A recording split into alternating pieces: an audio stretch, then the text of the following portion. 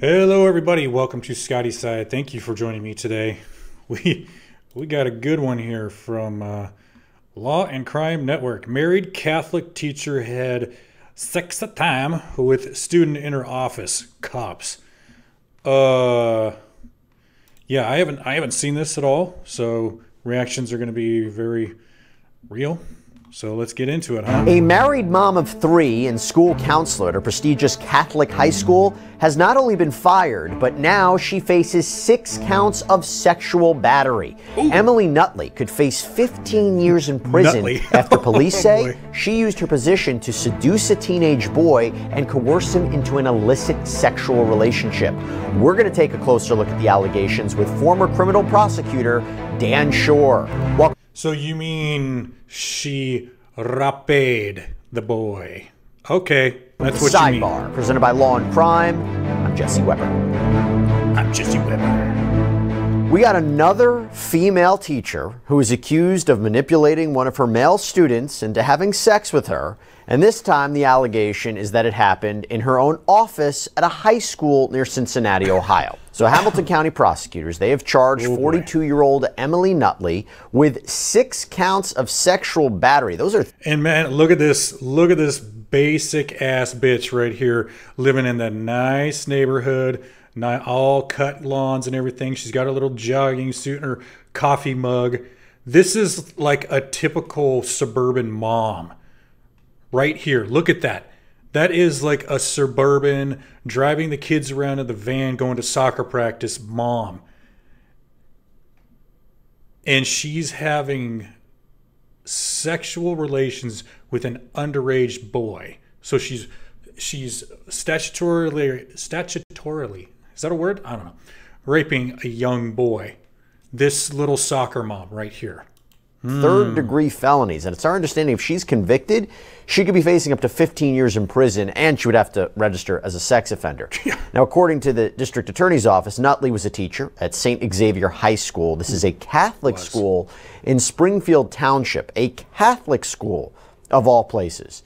She apparently was the supervisor of a program that helped kids who were struggling academically, and she had just started at the school when this alleged misconduct reportedly happened. Authorities say the victim, a male student who was 17 years old at the time, had been assigned to the program in the fall of 2023. Okay. And that is when they say Nutley and this boy started getting physical. They were also communicating over the phone. Prosecutors say Nutley sent the victim nude photos, sexually explicit text messages. The indictment against Nutley, it isn't available to the public to obviously protect the victim, but the state says that Nutley performed oral sex on him at least once while on school grounds and one time off campus. And she also allegedly had sexual intercourse with him after hours in her school office. Now, the victim apparently tried to stop these encounters with Nutley from continuing on, but she allegedly harassed him over text messages. Officials say school administrators, they got wind of what was happening. See how I say, guys, that women cannot handle rejection at all? He was trying to reject her, and then she started harassing him. They launched an internal investigation, brought this alleged conduct to light, and then the school had contacted the Springfield Township Police to do a criminal investigation, and now we know that she's facing charges. Now you might be asking, who is Emily Nutley? Well, she is a married mother of 3 who reportedly previously worked as a counselor at a kindergarten, worked with special needs kids at that school before being hired by the high school. Also, we did a little bit of research of our own, and we checked into Nutley using a powerful background checker called Truthfinder. And the only criminal history that she apparently has is related to not registering a dog more than 10 years ago. By the way, Law and Crime, we partner with Truthfinder. We use it to get details on all different kinds of people in our stories. But even to the community that they think this is an isolated incident, but they encouraged anybody who has information to come forward.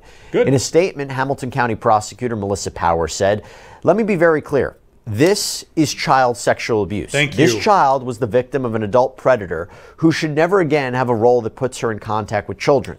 She used this child for her own sexual gratification while taking advantage of the position she held. My office will prosecute this matter fully and thoroughly to ensure that justice is served." Well, thank you, Melissa. Thank you. Because most women, get lesser criminal sentences than men. You know, he said that she could face up to 15 years, I think it was. She's not going to get 15 years. I promise. We can look this up later if we need to, if you guys want me to. You know, keep track of this case. She's not going to get 15 years. I fucking promise. You know, oh, my kids need me. What are they going to do without their mother? Well, you shouldn't be around kids. You know, if this happens and you're a sex offender, can you be around your own kids? I don't know. I honestly don't know. If someone knows, let me know. Write it in the comments, please. I don't know if you have to go away from your kids if you're a registered sex offender. That'd be pretty tough. But don't diddle kids. How about that? And I wanted to bring this up. I wanted to do this video because it seems like multiple times a week there are stories of all these female teachers playing around with their male students. Like, there's so many more coming out nowadays. It's insane. And it's still considered weird for like a guy to be a teacher, teaching younger kids and stuff like that.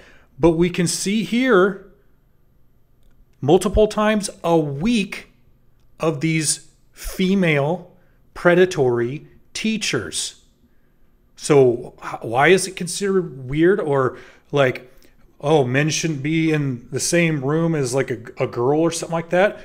Well, apparently women can't be in the same room with boys either, because they're going to end up touching them and sending them nude photos and stuff like that.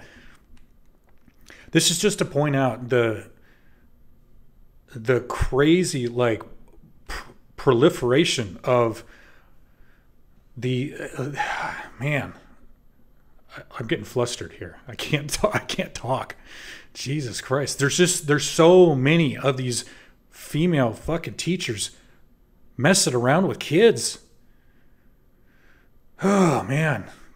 Get your kids out of public school if they're there, man. This is gross. Anyway, that's enough of that. Let me know what you guys think in the comments below, please.